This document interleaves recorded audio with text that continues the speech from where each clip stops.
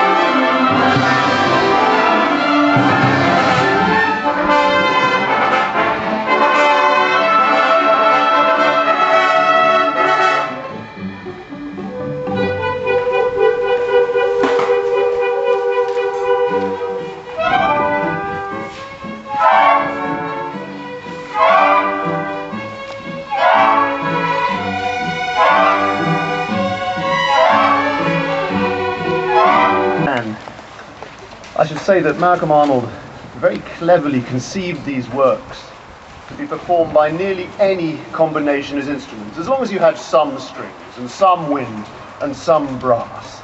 But we've spotted a flaw in his orchestration. We're going to do two movements now, an overture and a dance from the second suite. And the dance requires 3 percussion. We have 2. They're excellent, but they only have 2 arms each. We could do nothing about it. And so the sound of the suspended cymbal, ladies and gentlemen, will be provided by the rest of the orchestra. So if you can't quite work out what that mysterious noise is, that's the orchestra singing the cymbal part.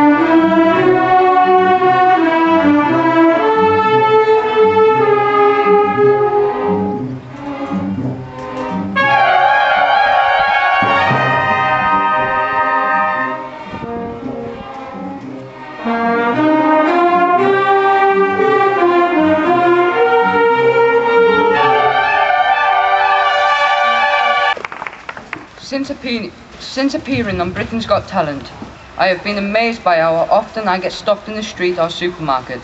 Not always easy to accept, but something that goes with the territory. Having experienced a slice of fame, I'm now much more understanding as to why A-list celebs avoid the endless camera crews and photographers. There is one man that I very much admire, and if you turn your head slightly, squint your eyes, and only look when it's dark, I have a slight resemblance to James Bond. Just agree with me.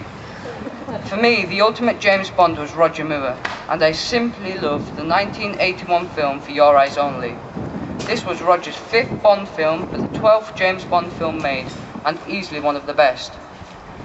The title song was composed by the wonderful Bill Conti, who often conducts at the Academy Awards. He also composed the theme tunes for Cagney and Lacey, the Colbys and Falcon Crest.